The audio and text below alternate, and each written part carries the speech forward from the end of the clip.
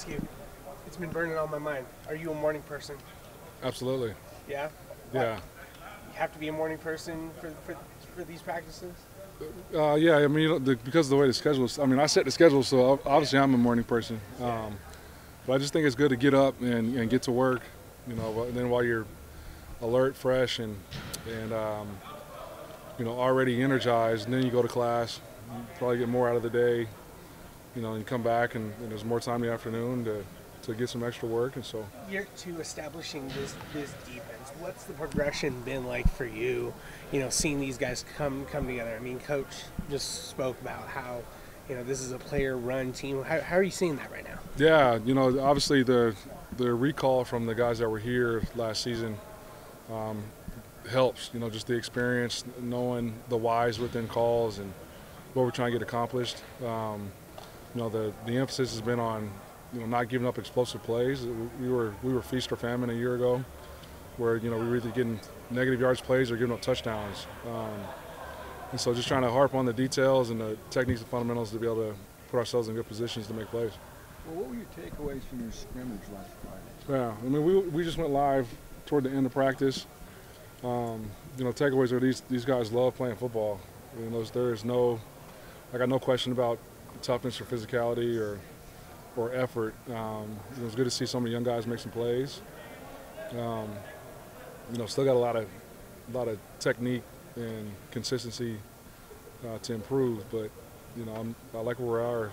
Halfway through spring ball. 7 practices in, can you give us 2 or 3 positives and maybe 2 or 3 concerns that remain?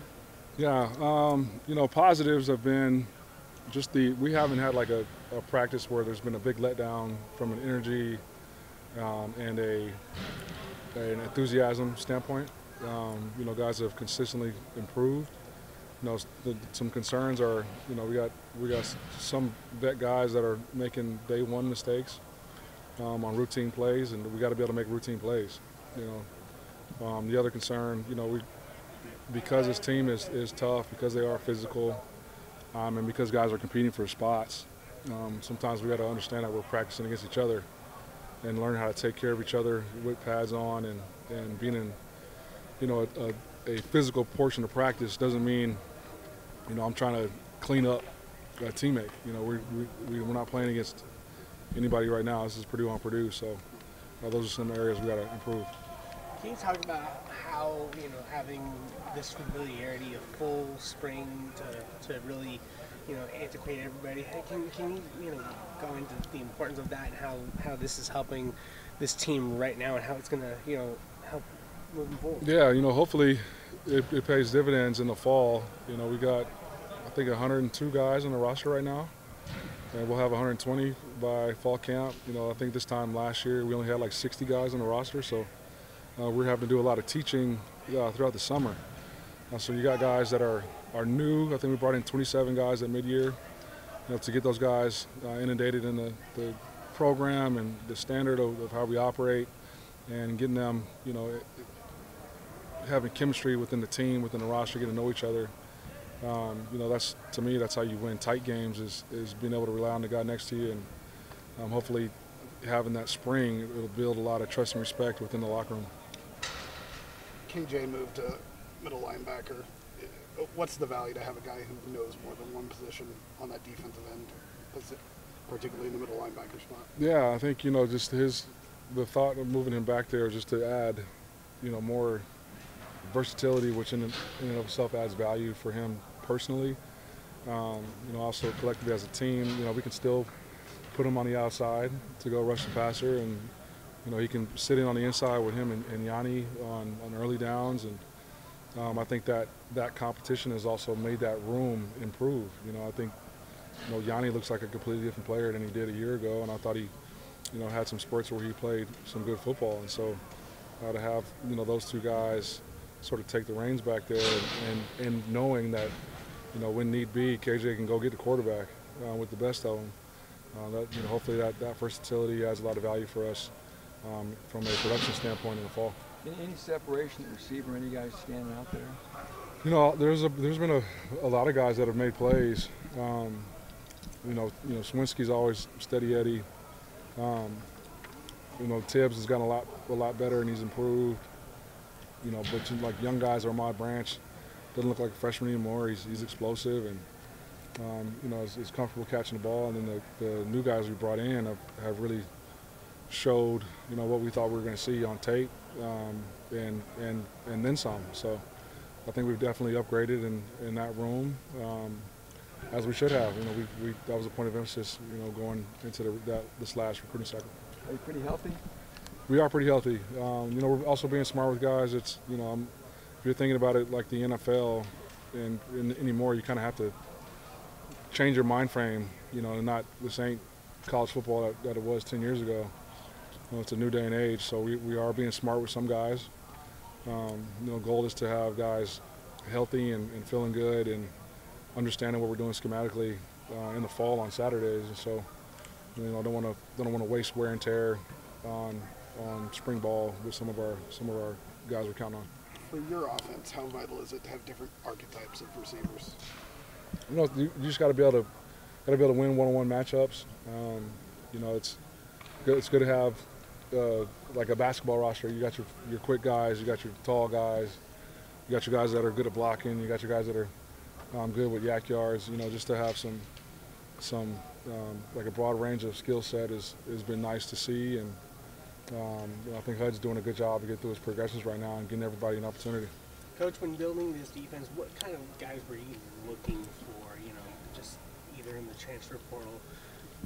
Yeah, we're the positions of need. You know, we went and got outside backers, and so you want long guys that can hold the point of contact on the edge, that are also athletic enough to fold in the run game and drop into pass coverage. You know, we got corners, you know, that are longer, faster. You know, that are good at playing man and being able to get up and press and you know cause some immediate competition with the offense. So those are the type of guys we're looking for. You know, big guys up front, fast guys on the edge, and tough guys up the middle. Yeah, Coach, going back to the practice when you came here, why was it important for you to want to practice in the morning? I just think if the goal is to give the players every opportunity to improve on and off the field, to me, if you practice in the afternoon, then that means your day starts academically usually at 8 o'clock.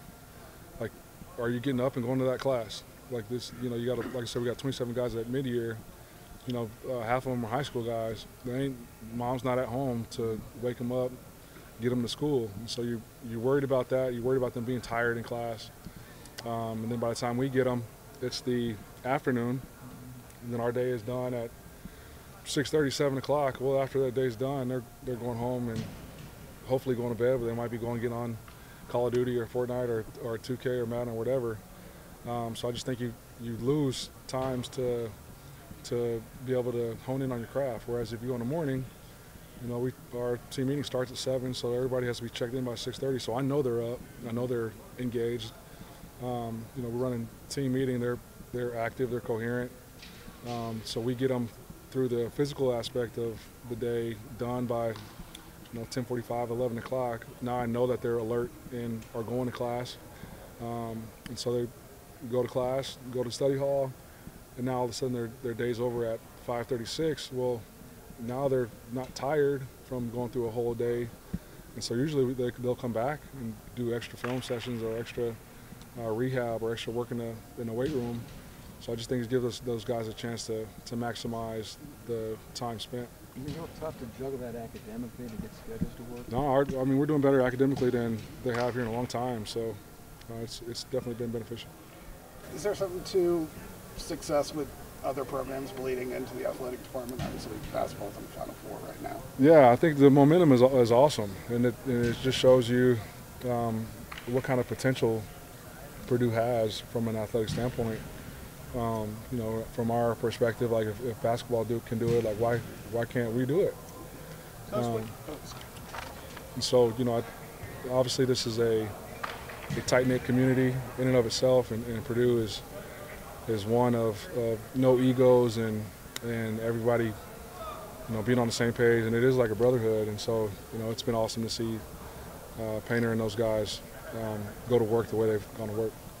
what's the thing that you're hoping your players are taking away from the Final Four run that the men's basketball team is on right now? Yeah, just that it's possible, and it's possible to do it at Purdue. So if you play the right way, you work the right way, and have no egos, and are a team first, and you can accomplish everything you want to accomplish right here. Where are you going to watch the game Saturday? Where am I going to watch it? Hopefully in Phoenix.